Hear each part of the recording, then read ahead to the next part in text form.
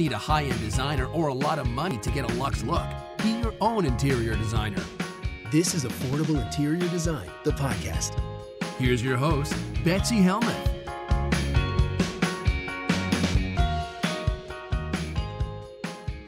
My first question today comes from Sabrina.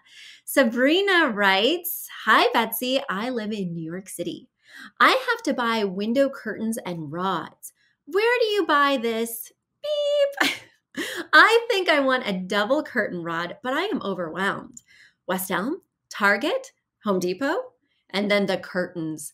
I want beautiful, drapey, heavy material, but am I insane? I was thinking velvet, but then I ordered samples off Etsy and they are cheap AF. Curtain and curtain rod suggestions, please. Help!" Sabrina, I'm happy to help. All right, first of all, I like the Cambria Collection rods, and you can get those at Bed Bath & Beyond. The reason I like the Cambria Collection rods, and I typically go with their classic complete brand or line, the reason I like those rods is because they have a wide array of finials, which are the decorative end caps that you can add. They also have a wide array of sizes. The price point is great. And if you've listened to this podcast, you know that I hate rods that are under 1 inch in diameter. Anything under 1 inch in diameter is not a rod. It's like a pencil. It's like a dowel. It's lame and looks scrawny and really shouldn't be holding up anything besides a tapestry. I don't know. Definitely not heavy velvet drapes. So you're going to want to make sure that when you purchase a rod, you get at least 1 inch in diameter or thicker, especially with those heavy, heavy drapes. Now you want a double rod, and I do want to challenge that. If you've read my book in chapter 9, you will see things that I hate, right? You will see the naughty word list, and shears, the thing that you would hang on that second rod, the rod that's inside, then you'd hang those thick velvet drapes on the outside. Shears are like granny panties for your window. They're ill-fitting, blousy. Sometimes they even flop out from behind the drape. They just look bad. And they add a lot of volume. You are already going to have a lot of volume with these thick velvet drapes. So when you're adding another bulk of fabric behind it, it's just going to be a lot of density. Are you sure you want to do that? Instead, well, before I say instead, let me just say the one time when I do like to use shears as well as a drape. I'll use shears as well as a drape if I need blackout sometimes, or, if I want things to be very dark sometimes, but I also want privacy and translucency. So sometimes I want the light to come through, but I don't want people to see me. That's when I would draw just the shears.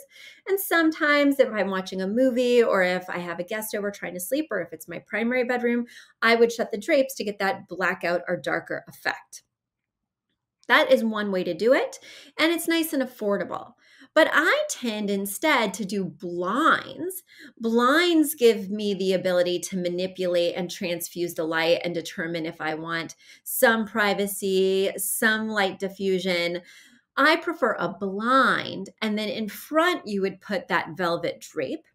You would manipulate the blind when you want to manipulate the light, but when you want that blackout or darkness, you just shut the drapes. So that's my preference, because I do understand that you want to control the type of light and you want to make sure to have different experiences throughout the day depending on what you're doing. Makes perfect sense, but I think having the double rod with the drapes and shears is just too much fabric. But you've decided to do drapes and shears. I've given you the Cambria Collection Classic Complete line. I also like Crate and Barrels rods. West Elm is fine, but a little pricey. Pottery Barn is really nice, but again, very pricey. So if you're looking for that really good value and nice diameter rod with a lot of different capabilities because they have L brackets, they have extension rods with this line, they have inside mount brackets. I just love this line for so many reasons. You'll want to head over to Bed Bath & Beyond and check those out. Well, Sabrina, let me know what you go with. I am really excited to see how this window comes out. Oh, I forgot the second half of your question. The second half of your question is about where to get great velvet drapes. High quality, great velvet drapes are going to be very expensive. You're going to want to look at places like Restoration Hardware, right? Where you get that top of the line experience. You get several velvets to choose from. You could also look at Smith & Noble because they have a wide range of different fabrics that come in different categories in terms of price point and luxuriousness. Is that a word? Luxuriousness? So you'd look there for more selection and to get that premium quality product. Additionally, with Smith & Noble, you could get a wide variety of samples. If you're looking for a more affordable price point that still has fairly good quality, I would look at Pottery Barn. I tend, when I'm shopping for drapes, to look at places like Overstock, Wayfair. If you are on a budget, you may try some of them at those retailers because they do have a wide variety to choose from. So you could make sure to read the reviews, make sure to read the weight, look at those different things as you're considering whether to purchase. But I also love working with those retailers because of their free returns policy. No harm, no foul. It just takes you a little extra time to order those, see if you like them, but you may save hundreds of dollars going that route.